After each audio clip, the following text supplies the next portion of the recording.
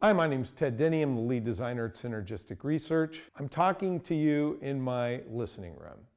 This is a 17 feet wide by 33 feet long by 13 foot high dedicated listening room that we use for developing our technology. When you look around the room, you see these black and white panels.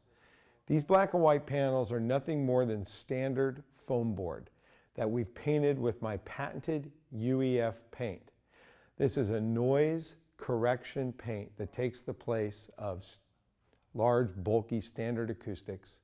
It's invisible. It's 3 microns thick like ordinary house paint, but unlike ordinary house paint, it can mitigate any sound or noise problems you may have.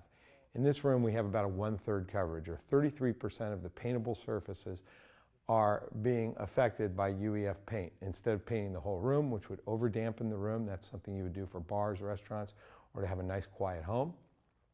We've painted these foam boards. We move them around strategically to get the sound that we want. We're going to remove the foam board panels from the room, which are currently painted, and let you hear what this room sounds like untreated.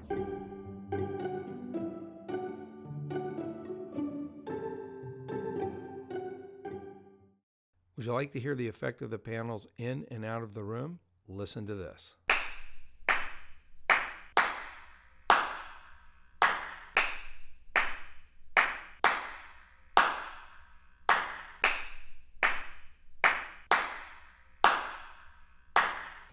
What do you normally have to do to cut down on slap echo like that? Could you just paint a wall?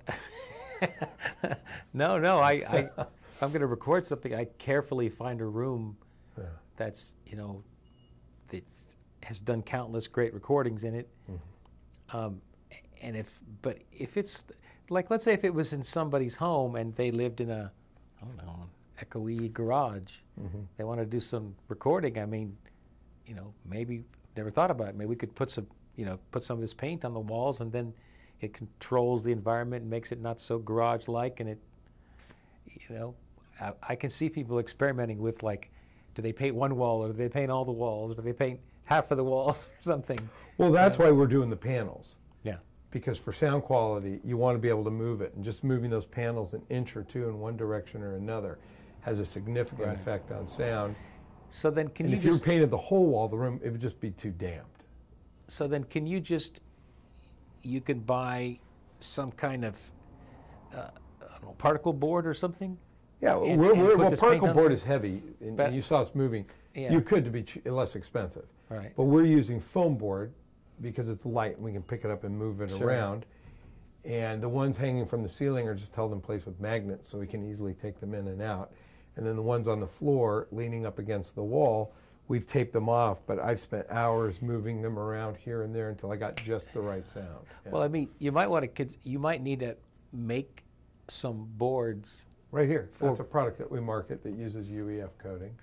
And we have like a grid pattern that you can prescribe, and it's very easy to follow. Oh, I guess. Okay, you could get a bunch of small ones, but in your room you had, boards that were 8 feet tall. Well, do you hear how lively that room is? Yeah. I designed it that way on purpose. That makes the room very efficient sound-wise. Sound carries very efficiently in a space like that. And it's also an ideal application for testing UEF tech because there's nothing else there doing the work. Now, we've got furniture and we have things in here, and that's breaking up the sound, and we have a cork ceiling, and that's absorbing sound somewhat. But that's an echo chamber, and I designed it that way on purpose to be the most challenging. Dimensionally, it's perfect for sound, but I wanted it to be as live as possible, as the harshest possible environment in which to perfect UEF tech for acoustic applications, and that's what we did. And we move it around. But normal recording studios and such was what I developed these squares for. You just add a few of these in an otherwise okay acoustic environment, and it becomes magnificent, incredible.